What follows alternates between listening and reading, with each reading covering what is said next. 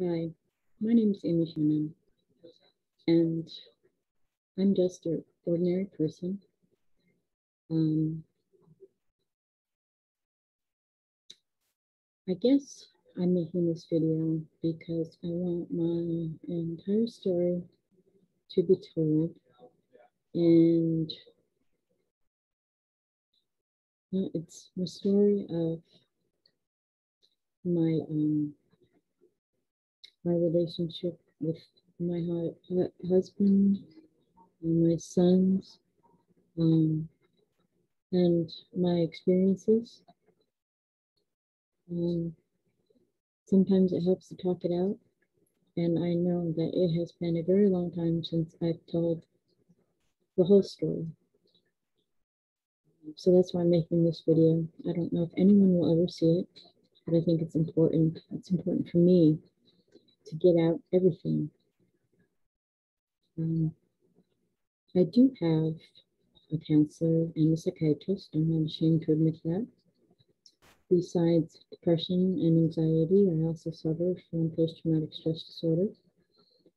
Um, I have some physical ailments that I have suffered because when my husband tried to kill me, he did some serious brain damage. And over the years, different neurological problems have turned up. Um, I suffered 6 concussions the night he tried to kill me. And he actually, for a while, cut my oxygen off to my brain. Um, so I've had chronic daily migraines since that first day. Some of them you just get used to, and then there's some pain you just can't get used to. Over the years, I've had different side effects from the migraines, nausea, dizziness, being off balance, and some other ailments. The last few years, I had a movement disorder, tremor disorder, and then another movement disorder started affecting my legs, and the tremors affect my hands and my body, and sometimes I just shake so uncontrollably. Could be for 10 minutes, could be a half hour or so, and I can't stop it. I no longer drive. I use a cane or a walker, or when I walk around my home, I hold on to furniture. It's small enough for me to do that. It's not very accessible for my walker. I'm 49 years old, and I need to use a walker. I am still waiting on hearing about disability. Um, that would help me and my son financially, so we could finally move to a place that is accessible and affordable, and I would have a consistent income. In January of 1993, I met Robert Witkowski. We were both going to school. I had been going to school for a while, and he had started in January. We were smokers. He and his, it was a very, very small school, so anyone who smoked in this small room, and you kind of end up talking to each other. When I convinced my husband at the time that I wanted to take his car that was just sitting out there, kind of rotting away, and I wanted to use that. I wanted to get my driver's license, and I wanted to be able to go to school and drive myself. Once, once I had a car, Robert had told me, well, his name was Bob. People called him Bob, so that's what I'll call him.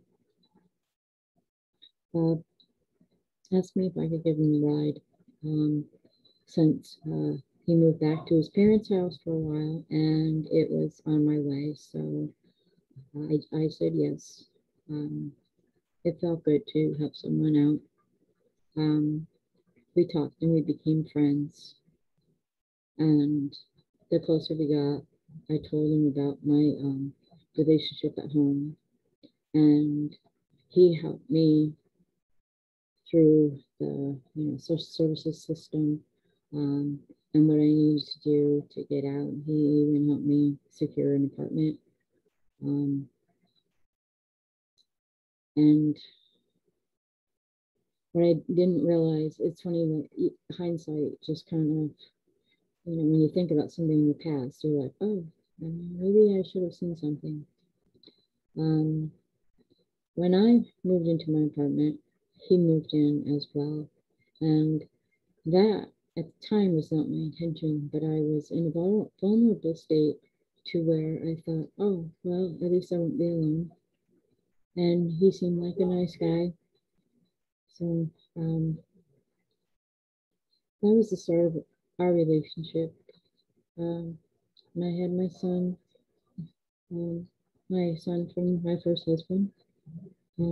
I had to go through court battles and threats and things like that from his side of the family.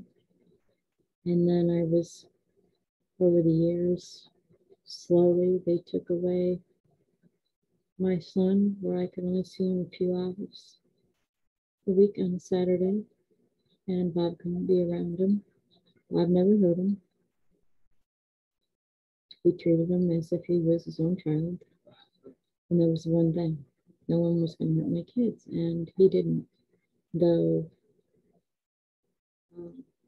my ex-husband and his family made up stories and convinced Darius that they were true when they were not. Eventually, over the years, we had our ups and downs, and I knew he had problems with drugs, and there were a lot of times when he just kind of fell off the wagon. There were times that I would do anything for him, so I did, and I'm not going to get into details. They were regretful things.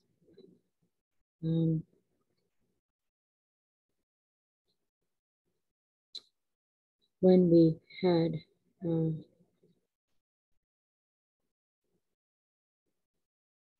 children, and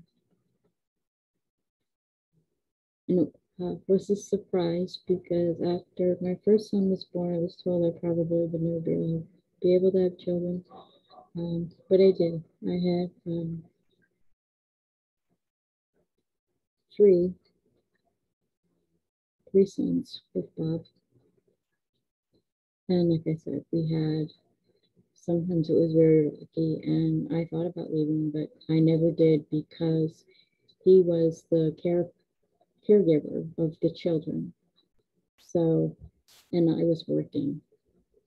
And then when I came home from work, I took over. It was like he was done. He did his job during the day for 8 hours, and then the rest of the time it was up to me to do the chores that hadn't been done during the day, take care of the kids, play with them, things like that.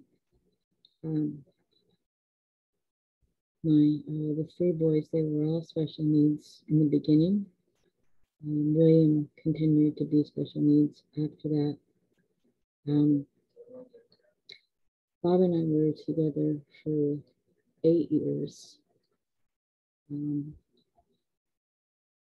because it took me that long to get a divorce from my first husband.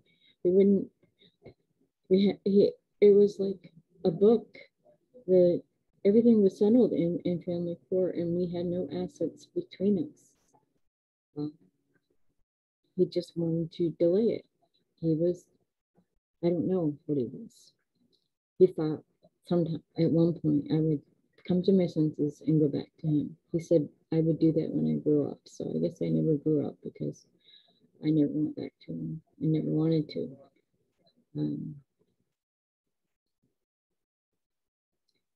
He treated me, it was more emotionally abusive. A couple times it was physical when he forced me to do stuff that I didn't want him to, but he said it was my job because I was his wife.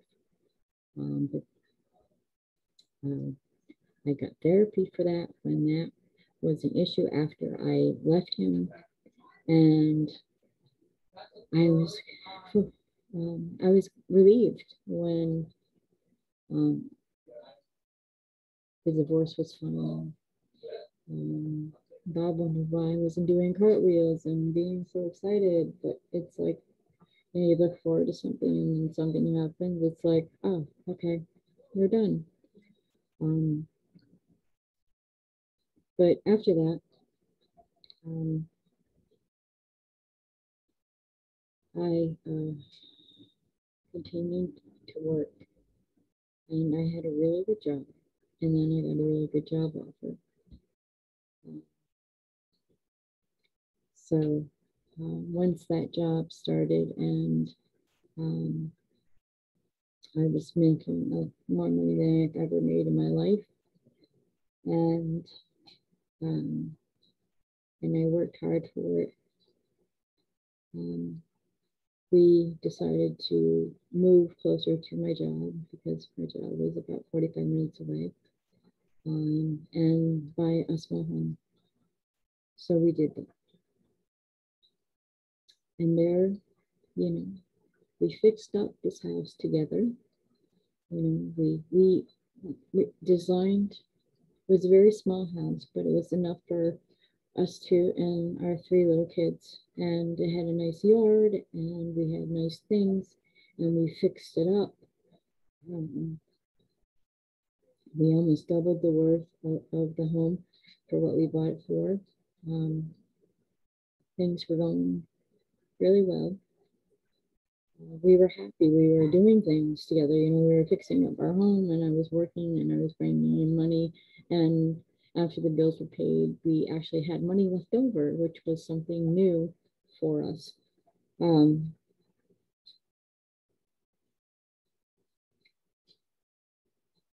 During the time we were together, I had lost my mother. She died in 1997, and he helped me deal with that. But I still had to be strong. I had to take care of my father and make sure everything was going well with him. And um, then in 2004, early 2004, I was diagnosed with cancer. Um, and I went through some treatments. And just when they thought they called and said it was uh, all gone. And then a day later, they called and said, oh, we called the wrong patient. You are still sick, and you need to undergo another treatment. So I did that, and I was out of work for about a week. They told me, oh, you can go to work. Yeah, well, no, the treatment is worse than the cancer sometimes. So I stayed home, and he took care of me. You know, he did things for me. And then I finally got a clean bill of health for that. And things were, you know, they were okay. You know, he wasn't worried about losing me anymore. So things went back to normal. You know, he did his thing with the kids, and then he was done, and then I did my thing. And anytime something needed to be done with the kids, it was me doing it. I dealt with the schools. I dealt with anything that was related to them. I made the calls. I made the appointments. If they had to go to the doctor, I brought them to the doctor.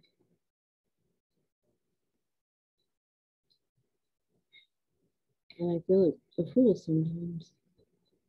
And I had always contemplated leaving, but I was too afraid that they would be raised by their father. So I stayed.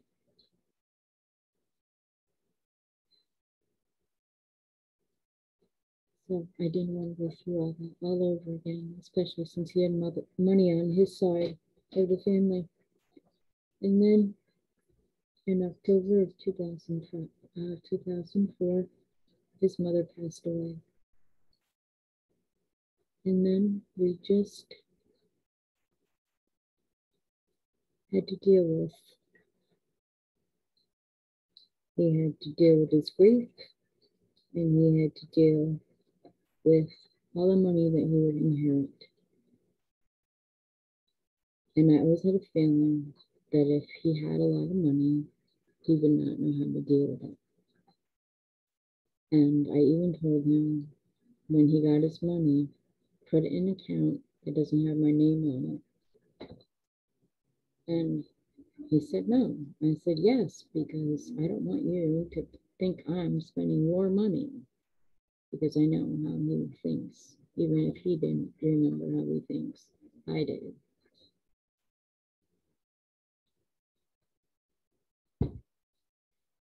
And then we got a new house, but only put some of the money into it um, to purchase it. And then we got a mortgage for the rest.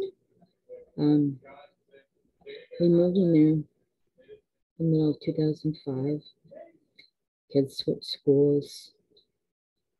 It was a really nice house, and I loved it. But I asked him, I'm like, if we did not have this money, your money, your inheritance, would we, with just my income, would we be able to afford it and be able to pay our bills? And he was one, I always knew what our bills were, but he was the one that figured out what money was going where. And he said yes. So, I mean, I loved the house, but it was big. And then, and while all this is happening, I had written my first book, and I really liked it. I had written short stories and poetry before, but it really got me, like, it got my creative stuff going. And then my first book got published. Granted, it was only a print on demand, but I didn't care. It opened up a whole new writing world for me. I was able to write stories, and I used my time at night when everyone was in bed to do that, to write things down. And when I got my first book published, he bragged about it, but I didn't know he was jealous of me. He told me at some point that he was afraid that, if I became famous with a book deal or whatever, that I would just take the kids and leave, leave them all alone. In the back of my head, I was thinking, well, if that ever happened, of course I would do that. But I knew that I wasn't going to be anything special. I was just a mom, an employee, and a wife. And that was just my little extra thing that I needed to do for myself. And it was losing his mother, because it was like losing a second mother all over again. I was so close to his mother. He may have treated her like crap, but I never did. We talked for hours sometimes. And she was really close to my heart, and I'll never forget her. And when we moved, he fell into a depression because he kept spending and spending and spending and spending. And he spent $30,000 to redo the house had an in-ground pool. I told him, he asked my opinion, and I said, dig it out, get all that stuff out of there, because it looked like a swamp.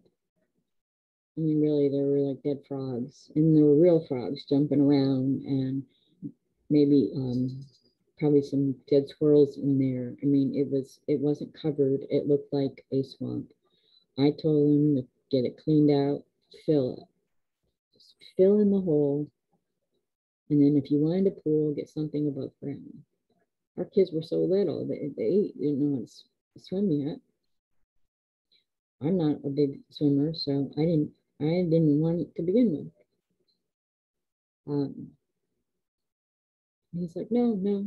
He goes, we'll get it fixed up. And then it ended up costing a lot more money than he thought, because not only did you have to fix what was destroyed and have it drained, you had to have it relined and re-cemented and electricity put in and all that stuff.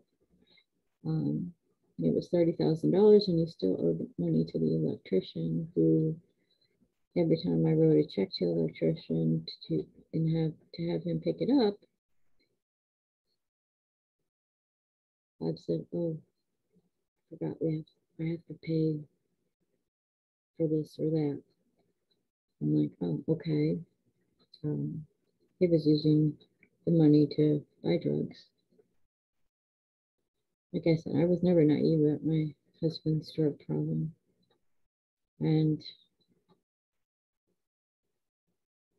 But I was really thinking, when the money started coming up missing, that, he was doing something. And I thought it was marijuana, or even snorting cocaine a little bit. I wasn't sure. I knew he was in a depression, and he was in downward spiral. In August of, actually it was August 15th, my brother's birthday. And I didn't remember the date until this past August. It just hit me. We were, the kids were asleep, and we sat down. He sat in his recliner, and I sat on the sofa where we sat. And he's like, we need to talk. And I said, I know. We've been putting it off.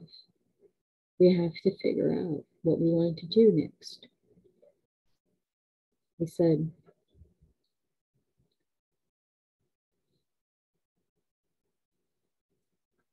he goes, do you want to get a divorce? And I asked him if he wanted to get a divorce.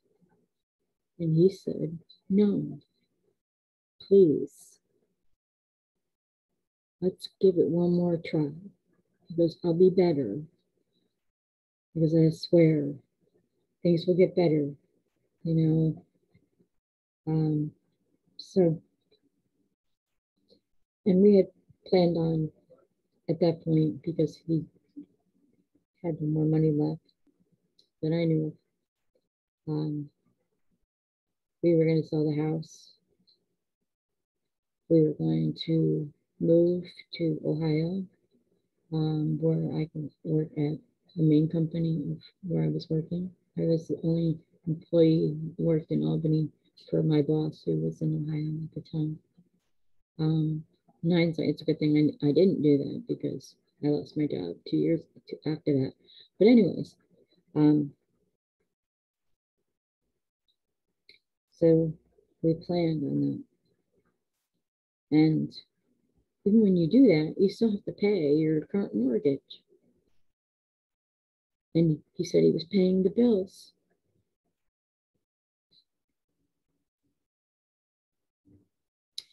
He wasn't paying the bills. October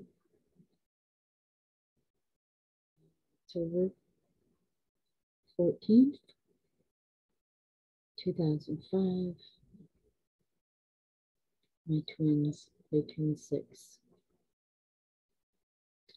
October 15th was our 5th wedding anniversary. And we fought. And he blamed me that we fought on our wedding anniversary. But I don't even remember what it was about. But I was walking on eggshells around him that last few months, because I never knew if we were going to fight or not. And I was tired of fighting with him. I was tired of our relationship. I was tired of him being selfish and only wondering about how much money I can make so he could have it. In October 22nd, and I don't remember much about how it started or that day.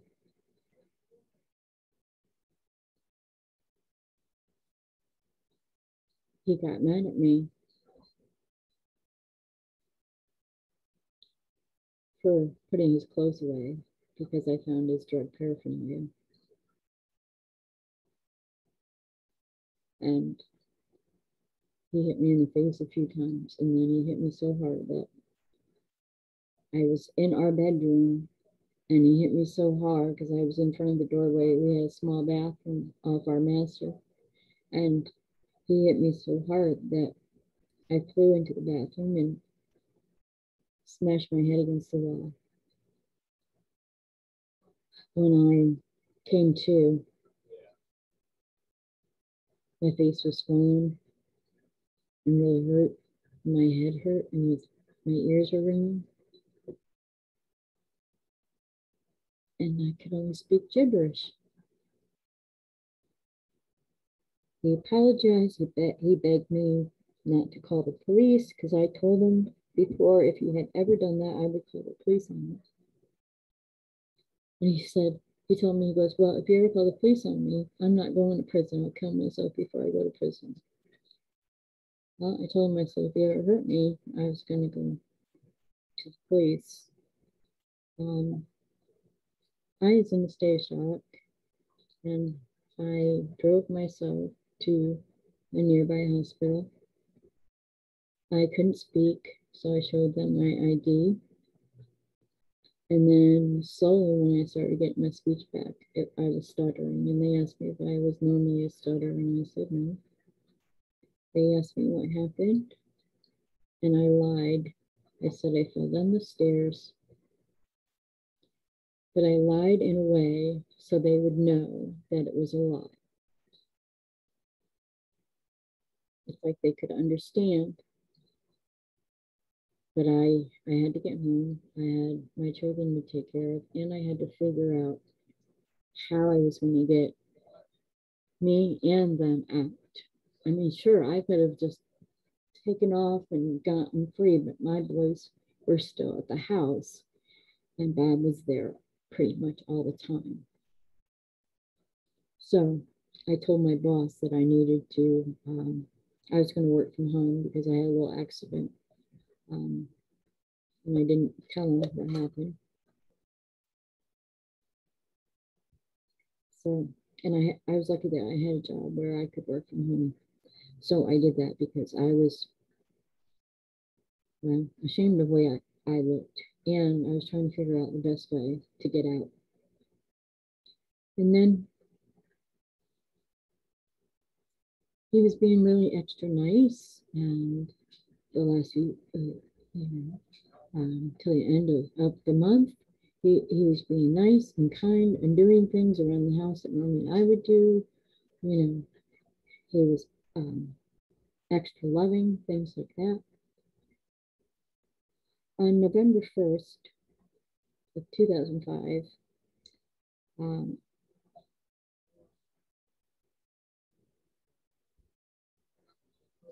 I had come home because I had run some errands.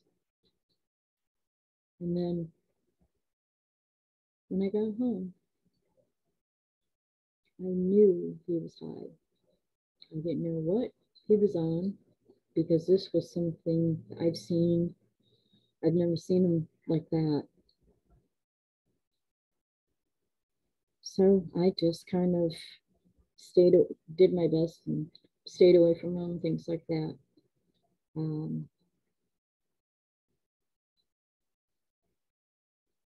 I tried to stay away from him, but he followed me around the house. Finally, just what are you doing? Like he was paranoid or something. And I was like, oh God, please just come down, come down, come down. I'm waiting for him to, basically crash and just sit in his chair, drink a cup of coffee, and then get ready to go to bed. Well, he finally came down, and I walked over to the telephone and I picked up the phone book. Yeah, it was a little phone book white and yellow pages. I had marked a page for, help if you have a drug addiction. Um, and I showed it to him. And I said, Bob, you have a choice. Your family or your drugs.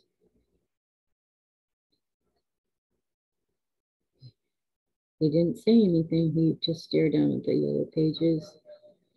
After a while, he watched TV. He didn't say a word to me. I put the kids to bed.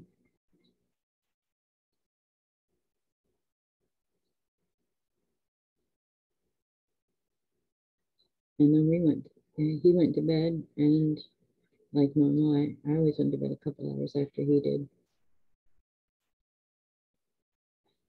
most of the time. The next day, that afternoon, I had to take some money out of the bank so I could go pay a bill.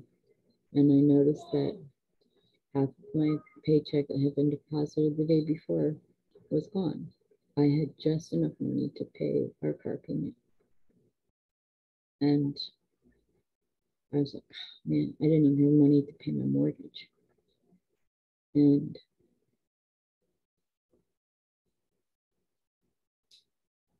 this was November 2nd. And I came home, I fed the kids, and then I told them to go out and play. I didn't hear them or whatever, and I wasn't even going to deal with them. I was so angry, but I was not going to do it in front of my children. And I didn't know what to expect, so I decided that I would, I cleaned up the dishes. Kids were outside playing. A friend of his that was staying with us was downstairs. His older son was outside playing with the kids. So I decided to make lunches for kids' school the next day. He came in from behind me, asked me what the F I was doing. I said, I'm making lunches. I didn't turn around to look at him. And he said, you effing liar. And I said, no, it's obvious I'm making lunches. It was lunchbox. I mean, it was completely obvious. He called me an effing liar and told me to look at him when I talked to him. And I turned around to look at him. And before I could look at him, he grabbed my ponytail so hard that he knocked me off my feet and he dragged me across the kitchen floor into the living room. He lifted me up by my ponytail so much that the ponytail itself had come out. He punched me so hard I fell on the floor. He picked me up and did that a few times. I tried to get away. He threw me on the sofa. He sat on my lap. And he continued to just punch me with both his movies. I tried to block it with my own arms, and he got mad because I was trying to block it. I somehow managed to push him, and he fell over the coffee table and onto the floor. And my instinct was to go in our room and lock the door and then get out the window or something. And he grabbed me before I made it to the bedroom door, which is right off the living room. And then he threw me we had an L-shaped couch, and he threw me on the other side. And he did things that I don't always remember. At one point, he tried to grab me by my shirt, and he ripped my bra off from my body, and he tossed it on the floor. And then he hit me several times. He grabbed my purse, and he dumped it on the floor. Everything was all over the place. He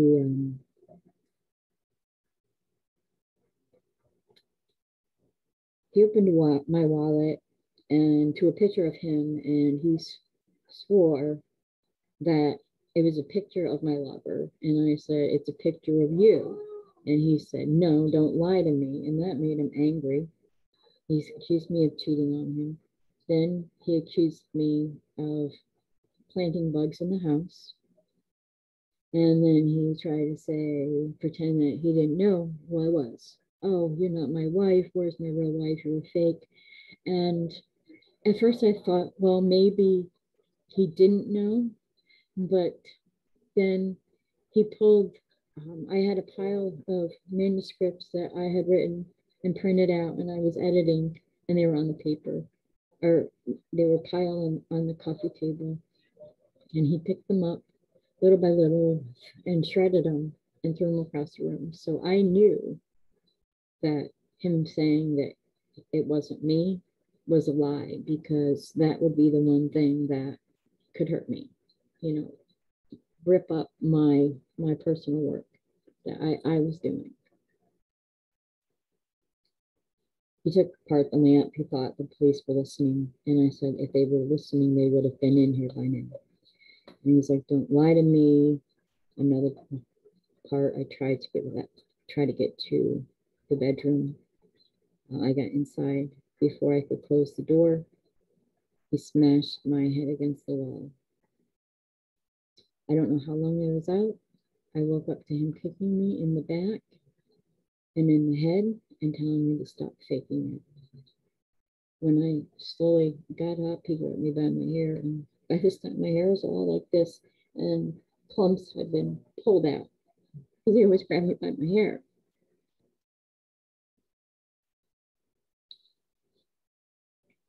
And then when I got to my feet, he sat in his chair, and I was watching him as I'm trying to stand on the floor.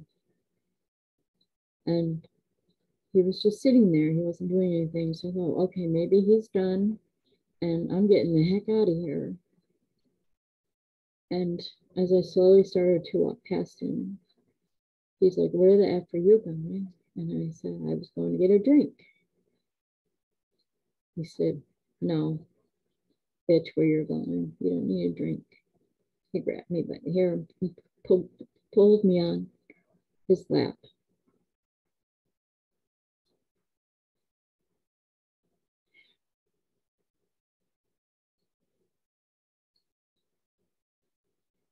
He grabbed me around the throat, and then he smashed his forehead against mine. It was quite the headbutter. And after that, I kind of saw stars. And he wrapped his hands around my throat, and his thumbs pushed right up against here. And I couldn't breathe. And I was looking in his eyes. I didn't even know where my glasses were. They were mangled somewhere. So I couldn't see, but I could see him up close. And when he looked at me, I saw the devil. I swear, his eyes, they used to be a beautiful blue, but all I saw was red. Hatred, anger, and rage against me, someone he was supposed to love. Someone who begged me to give him a second chance. I gave him an ultimatum, and he made his choice. He chose drugs over his family. Even if he didn't want me anymore, he still had 3 sons who, up until that moment, adored him. Anyway, I was losing consciousness, and I thought, I'm going to die tonight, because that's what he wants. And they say life flashes before your eyes when you think you're going to die, and my death did.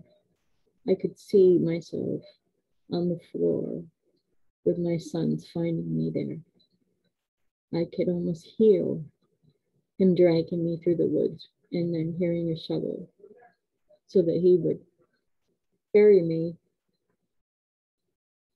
and no one would ever know what happened to me, and he would tell them some story about how I ran out on them or something. That's what I truly believed would have happened if I died.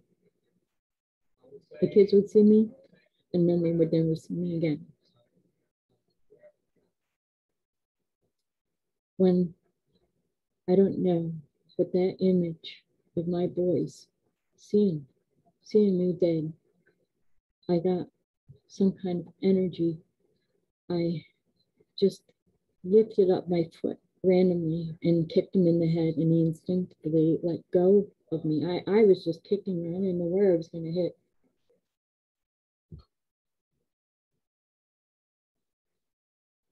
When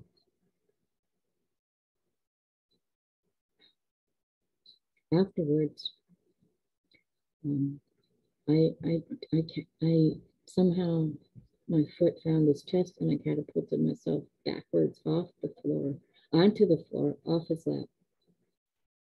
Then I ran. I ran through the kitchen.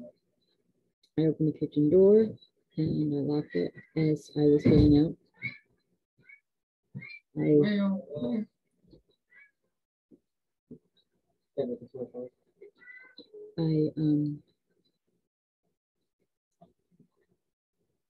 and ran and ran, and I hid. I hid in the woods until it got dark because I was afraid that either he or his friend would come after me. Later on, I found out I was right, but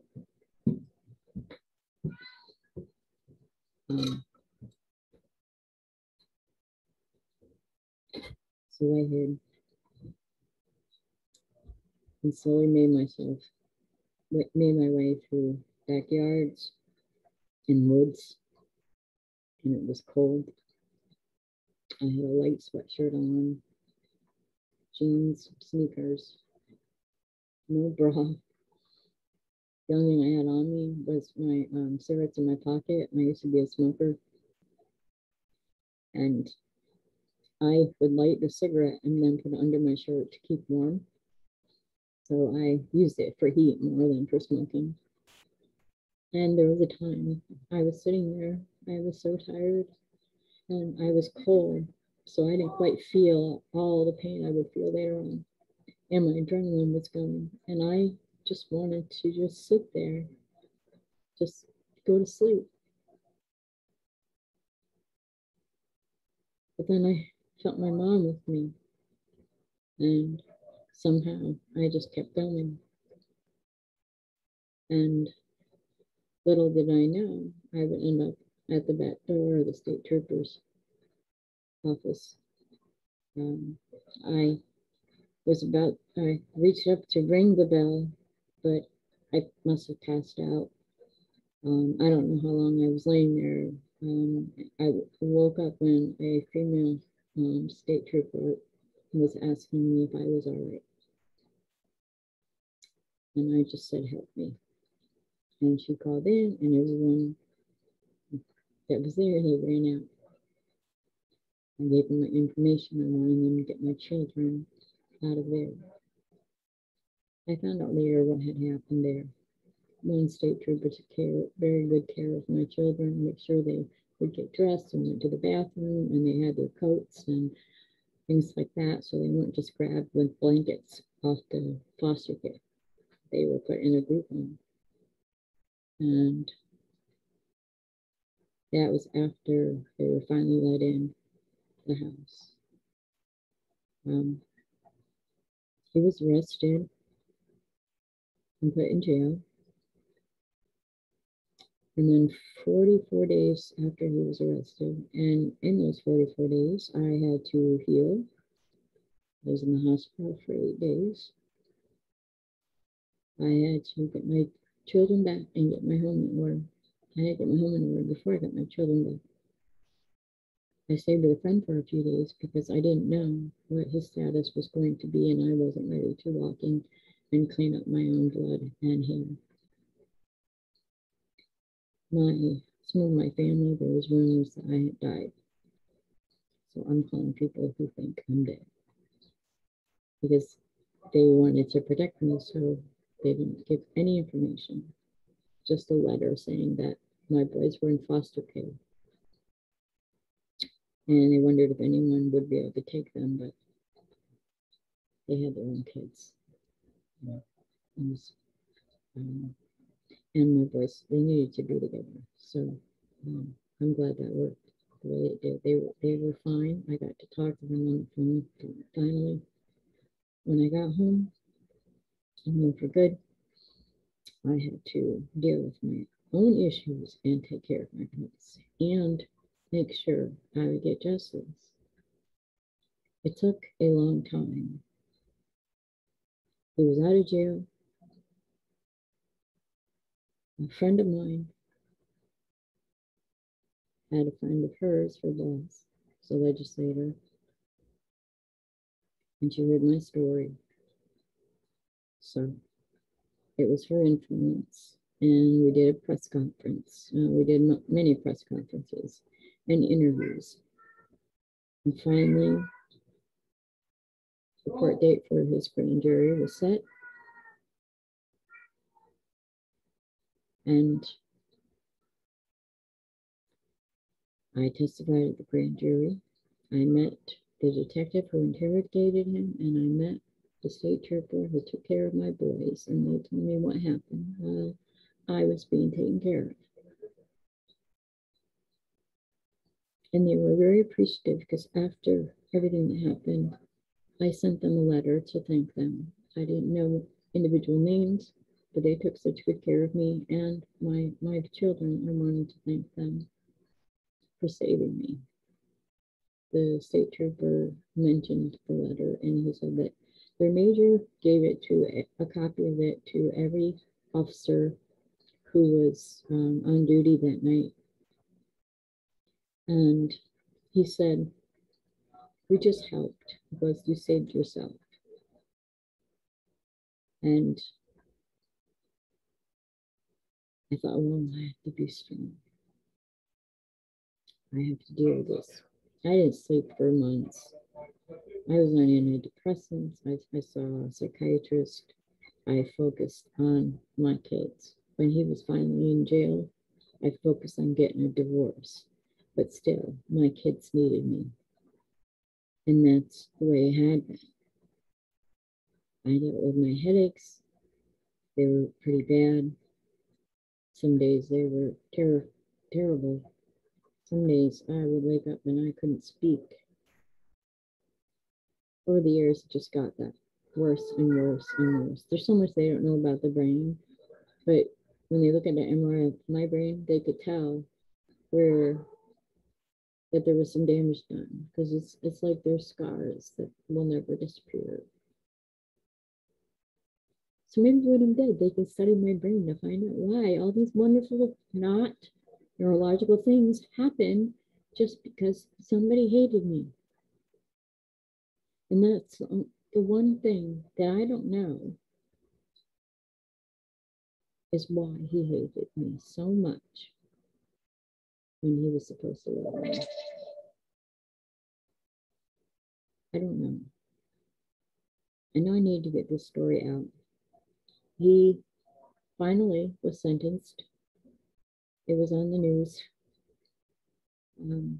It started out in the beginning, all these news stations were on, but then slowly they stopped caring about the story. You know, it wasn't, I don't know. There was one news channel that actually did it from beginning to end. And one of the reporters was a neighbor of mine, so he would periodically come in and check on me once he discovered I was his neighbor. He was a very nice man. And I would tell him things that were going on, and then he would put it on the news. And it wasn't my intention. He just, he was probably being a reporter, asking me questions. I answered them, and the only thing that I told everyone throughout the entire process is that my children were not to be involved. They were not to be involved in any legal process, and they were not to be involved on the news, nothing like that. People knew enough because of me. They did not need to go through those experiences because of something they saw or witnessed.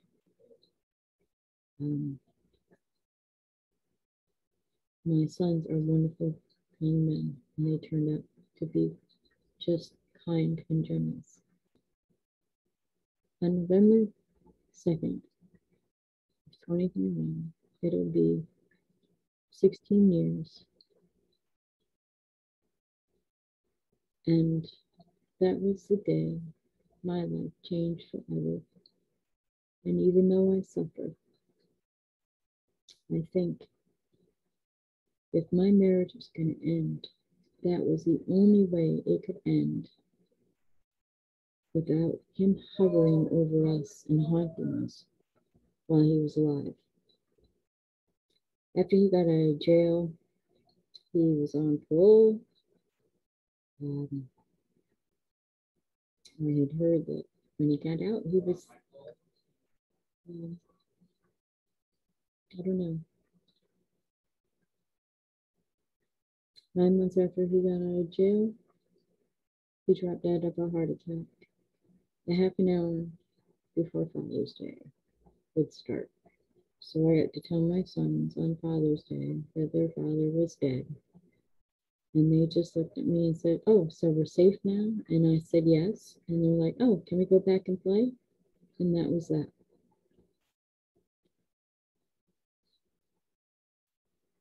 Sometimes I try to tell them the stories of when their father was good, but they don't want to hear it because they know the man he was when he died and when he hurt us. He didn't change after he went to jail, after he went to prison. He was the same man who tried to kill me. And he was only sorry that he got caught. This has been Amy Shannon, and this was my story.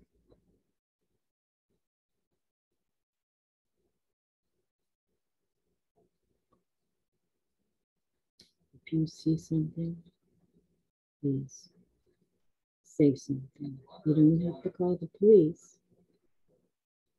But if someone's being hurt, let them know they have someplace to go and they're not alone.